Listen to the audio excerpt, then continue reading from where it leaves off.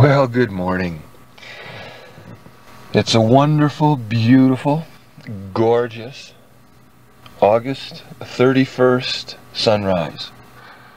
As I'm beginning this tape, the sun is just starting to crest the mountain, and you can see the valleys as they start to light up, and smoke's not so bad today. That's another reason why I've chosen today.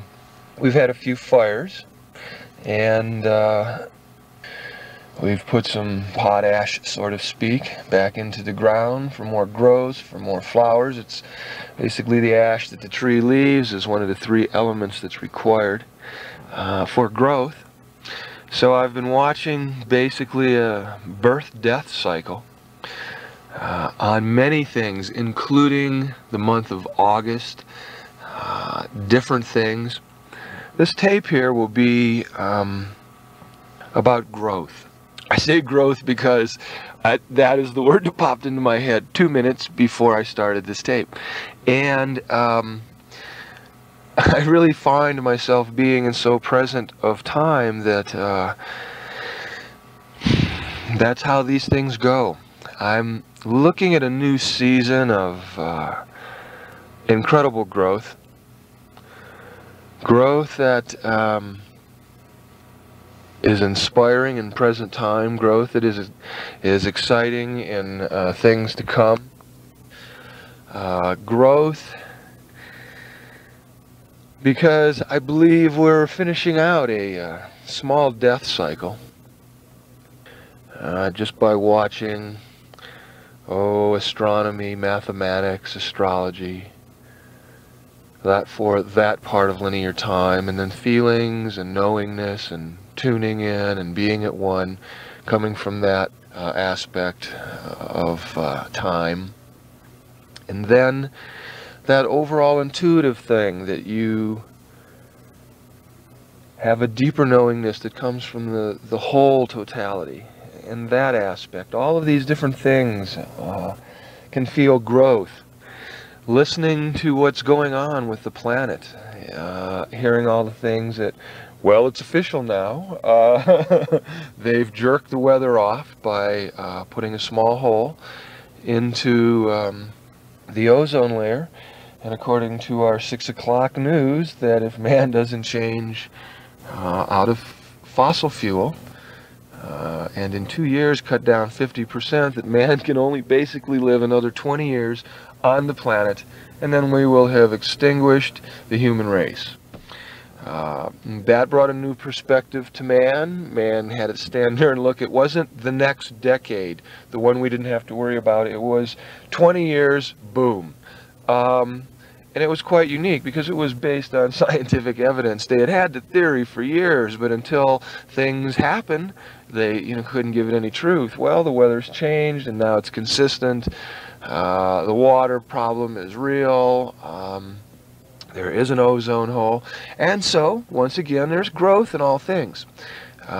There's a death in all things, so that there can be a birth, a new creation. From the ashes comes the phoenix. August has been a just terrific growth month. For all of you who have listened to the July tape, I've stayed with the affirmations, I've stayed with my intent. If you listen to the July tape, just to sort of cap it off, the small aspect of being 40,000 in the hole was cleared up to a plus of 100,000, and that's when you draw the line and pay taxes. That's an actual figure. We're not really sure where the mystical 2/3 of that money came from. I can account for an actual 30,000 in cash showing up for my linear self, and then trusting in the whole, in my emotional, my thought body, my divinity, my world as a whole.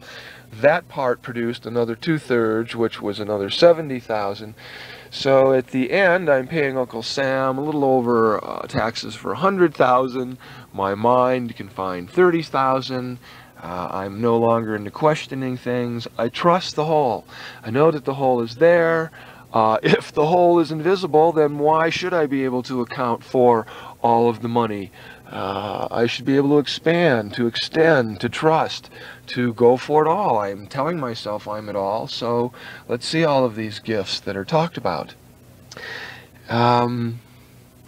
As we grow, just take a look back in time. Don't get caught out there too long. Don't get caught in the past. Check out and see the things that we've learned. You know, these tapes, one a month, have been designed to give you something different in your life. And there is growth, because I hear the response in these tapes. You play them over and over. It's a happening thing. You get turned on. I've got nothing but great results and great feedback from these tapes. It gives you an insight for a month or so until you get that next tape and go, boom, yeah, another hit, yay, yes, you are a divine loving being, yes, you are turned on to the whole, yes, you are growing, yes, you are starting to experience things, yes, they're subtle, that's why they call them subtle bodies, but hey, have you been noticing things are flowing gently? I'm not saying the lessons have changed. We're probably still creating things, probably more intense now as we choose to grow. If you notice, however, the impact after a little intense growth isn't so difficult on the body if you're not taking things personal. Growth is a beautiful thing. It's an experience of always expanding into God. See, God is always ever expanding, whatever the principle of this thing is. Therefore, you are always growing and ever expanding.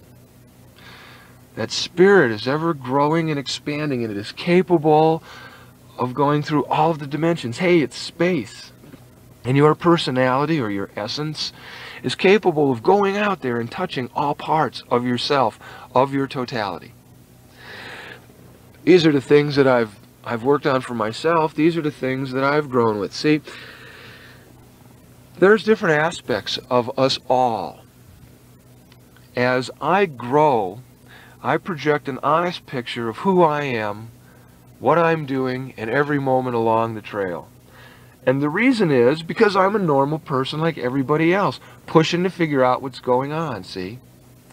Now, on the physical plane, because my life is watched by everyone, you get judged a lot for what it is that you're doing, or how you're doing it, or the extravagance to which you're doing it. And yet that's okay, because it's never outside of yourself. See, you're watching yourself grow. And the only reflection that you have is the world. And you're either playing in it or you're not. You're either trying to figure it out or you're not. And so you're watching yourself as you go out there and grow. You see? Because everything that's happening out there, you've created. You know it. You're finally owning up to it because you can see the creation. You're not blaming yourself for your creation anymore because it's perfect. See, you can learn something from every given moment.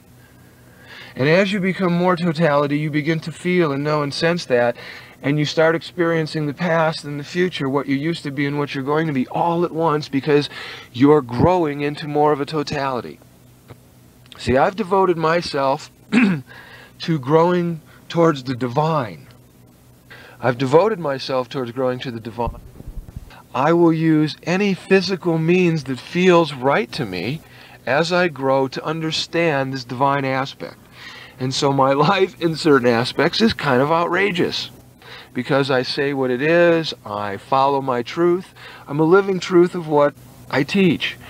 All of you know that. That's why I'm hanging out with you. That's why you're hanging out with me. As I trusted the universe to allow myself to feel the help from the universe to support me financially, hey, to support me mentally, emotionally. I needed an emotional pickup.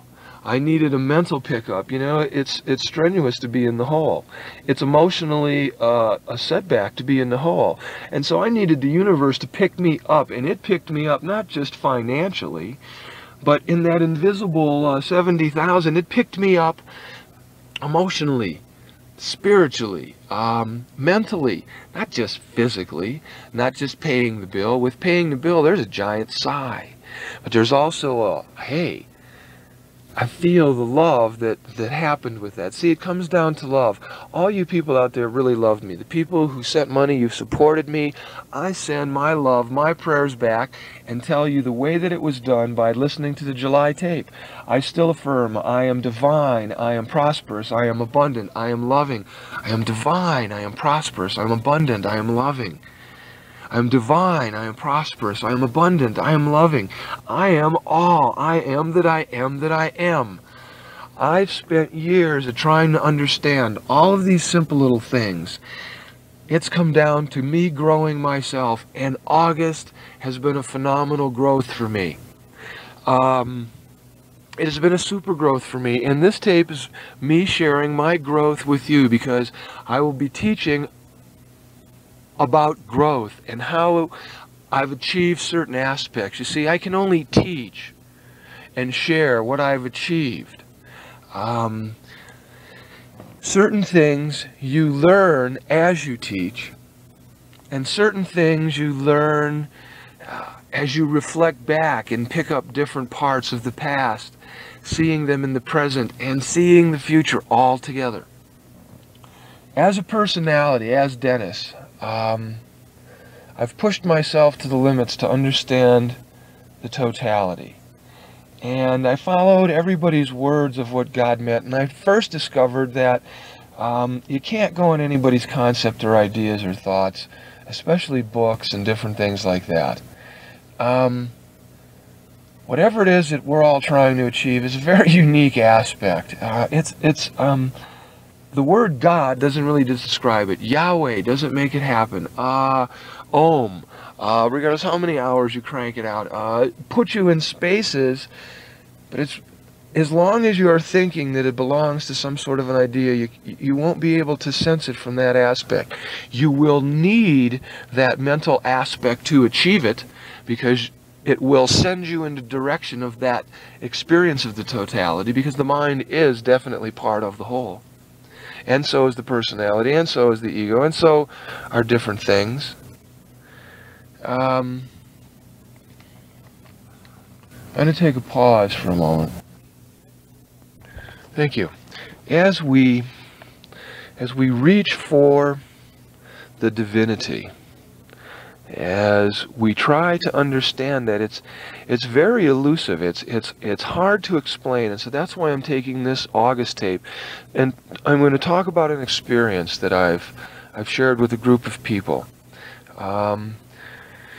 What I hear, some of the feedback is it's best that when I just relate what it is that I'm doing and where I'm at and what I'm trying to accomplish. And so that's what this tape is really about. It's also a feeling, an experience. It's all of it. You'll see. Now, as I've looked for this God essence, because I was raised in a Catholic viewpoint, I was looking for this blissful thing. People just describe it as bliss, and I didn't know what bliss really meant. And so I kept looking when I didn't find what my concept of bliss should have been.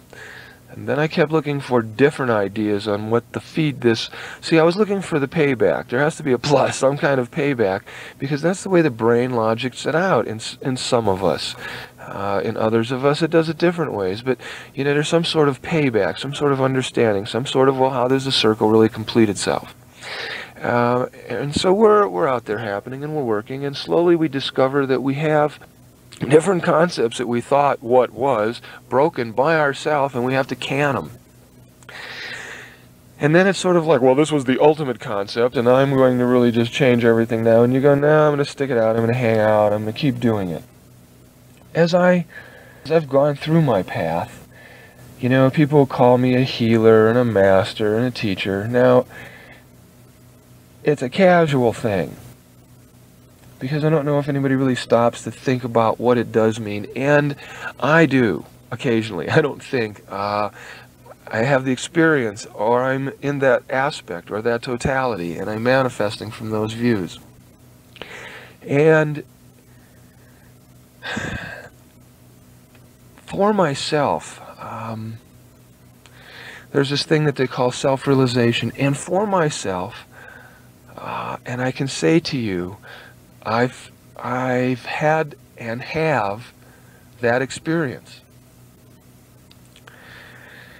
It is something that I directly relate to what the masters talk about achieving, what different scripts talk about attaining, what yoga talks about in achieving.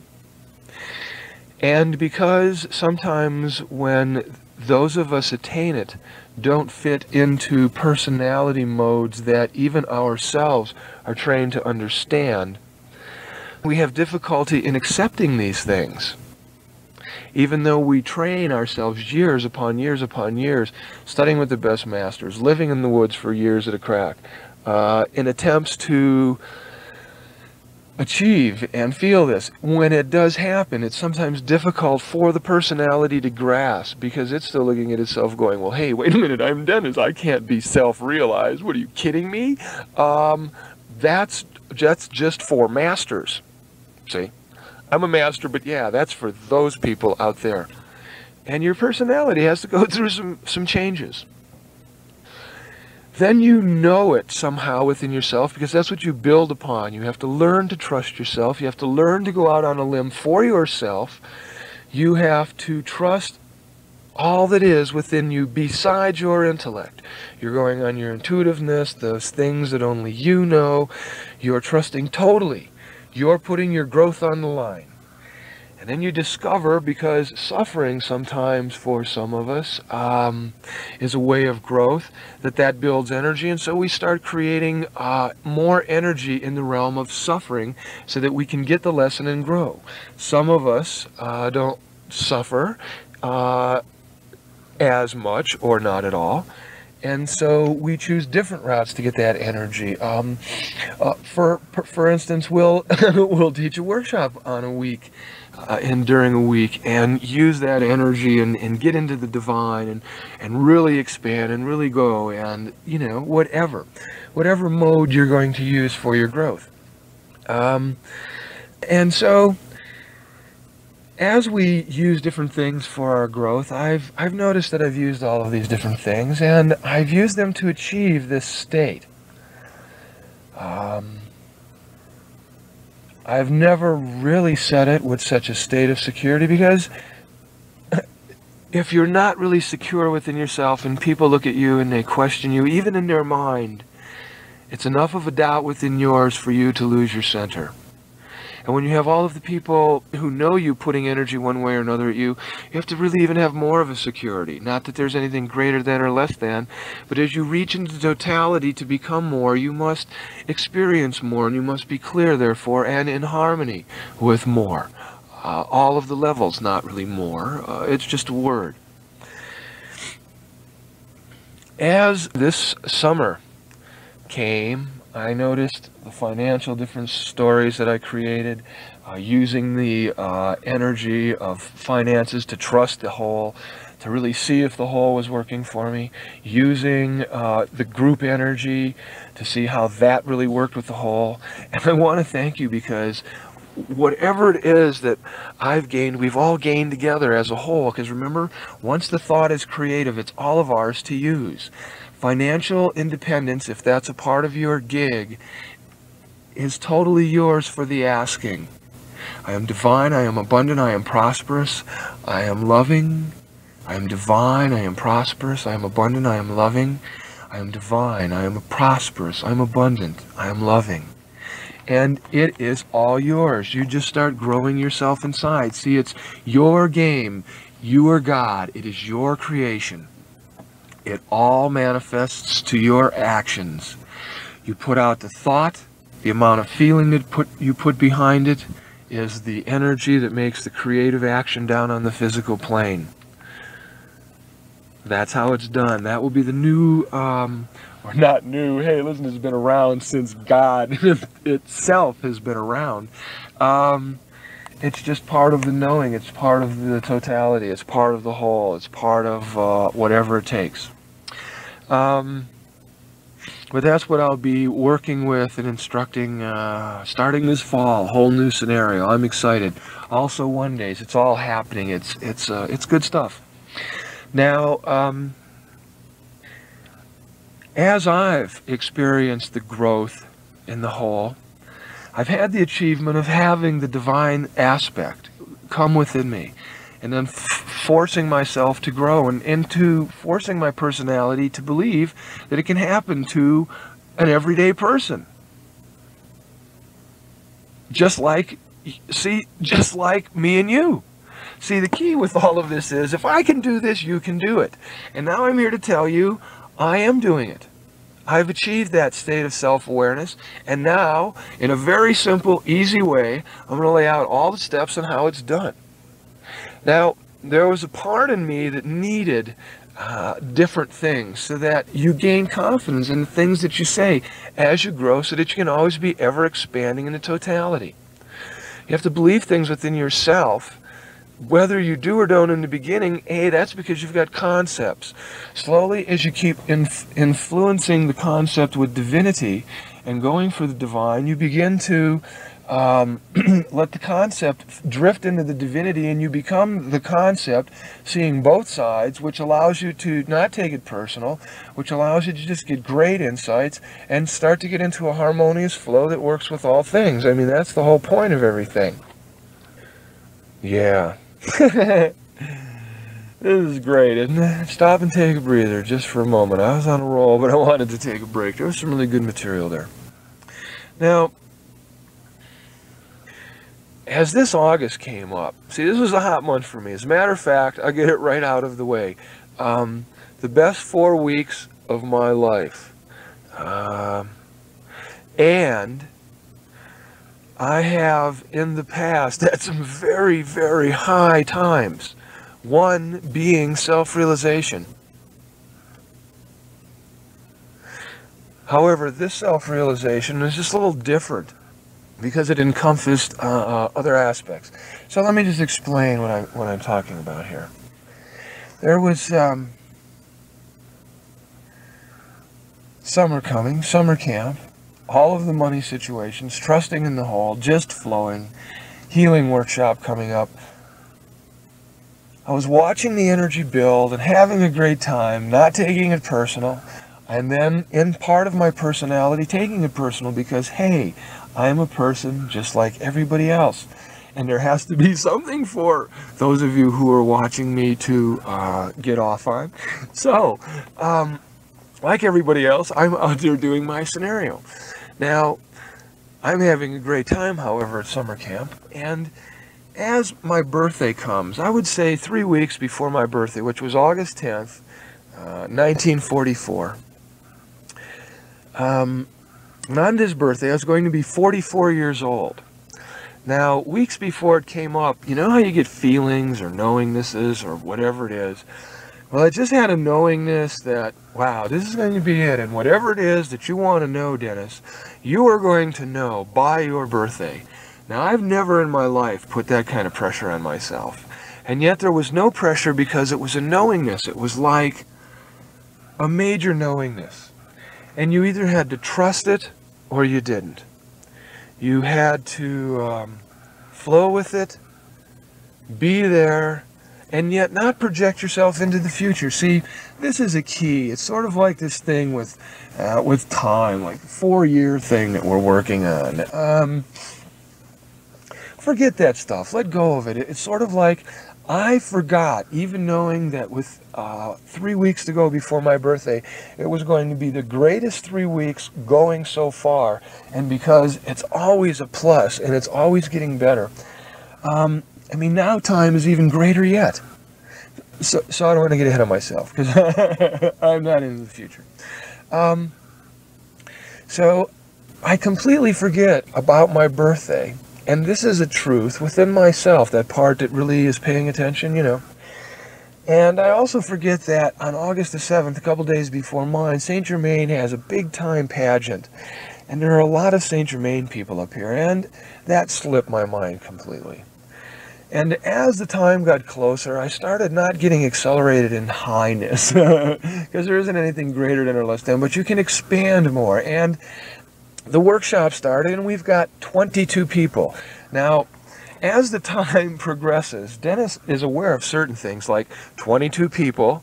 See, there's master numbers. There's from 1 to 0, and then there's 11, 22, 33, and 44. And they're unique because they're well, you can just tell by 22, 33, 44. And so I noticed that there's 22 people in the workshop, and I'm thinking, well, wow, this is pretty hot. That's a pretty magical number. And with 22 people, so I'm going, okay, so mathematically synchronicity is really happening, and I never even thought of it until in present time when I'm starting to notice it. And I'm thinking, wow, this is pretty good, and we're watching things happen, and needless to say, it's not that I'm into paranormal activity. I'm not. I'm into God. I mean, you guys know that. That's just straight up for me. And yet, paranormal activity seems to be a byproduct. It just sort of hangs around, you know? And the paranormal activity was definitely up. Things are happening at camp. There's a beautiful sunset one day, and there's a beautiful orange cloud over the top of the camp. Well, actually, over the top of the tent. And we all go out, and we're looking at it, and the sun sets, and everything's beautiful, and there's this gorgeous orange essence, just as bright as a poster orange, and we're all looking at it, and I just kind of go, well, be aware of the obvious, and the obvious was that the sun had set, and so there was no reason why this orange cloud should even be there, and it's just there, and it's staying, and it's way past the sunset, and it was magnificent. And then it just is almost a perfect straight line across the top to make it perfectly flat. It just sort of came down and just beautifully disappeared. And if it really was some form of a sunset, it would have gone from the ground up and not from the top down, just to sort of clinch it. If you were really aware of the obvious, you could see that it was a state of consciousness, just in pure orange, just pure manifesting, and just having a good time. During the workshop, several things were going on. As a personality, I was able to sit back, and this is Dennis. See, Dennis is the personality. He's the individual that figured out how to attain self-awareness. And I give myself credit for that. Because it's taken a lot of work, just like each one of you will, work on yourself, and you'll have to talk to your personality from time to time, saying, hey, this is really what's happening. I am really turning into God. It is for real. See, not only can I do it, so can you. See, this is really the truth, and this is what it's all coming down to. Now, as the workshop went on, Dennis, the personality, is able to sit back and watch the totality. It's sort of like you are everything that there is, and you consciously know that. That's what it's like when I teach. You know every state of consciousness that is in the room. That's beyond personality. That means that within your knowingness, by the time you get done saying whatever it is that you're going to say, you are going to have touched each individual in a very special way, and within the agreement between the two of you, you will raise your state of consciousness higher, and you will let go of concepts that have held you up in the past. That's how this stuff is done. Now, this tape is coming to an end, and I just want to switch over to the other side, because this is really important. Thank you. Well, hello there, I'm back. So I'll just give that explanation again. When you're teaching, you are allowing yourself to be the totality. All of the people who are in the room are also a totality.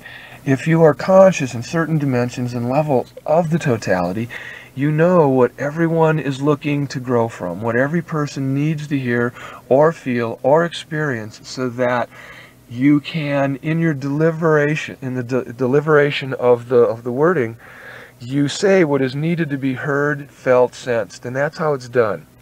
Now, when you do this, It is something that you are experiencing as yourself, as part of the whole. It is a form of self-realization. I have not, in the past, ever shared an aspect of self-realization to a degree where people who are sitting there while you are teaching are able to be drawn into that state of consciousness. In other words, what you are doing from the spiritual or from a theologian's aspect is you are manifesting the divinity that you are. You are showing the godness that you are. And in that state of revelation, as you reveal yourself as the total experience, the people who are around you have the experience of seeing the divine, of seeing the deity. Not only seeing it, but feeling it and experiencing it. And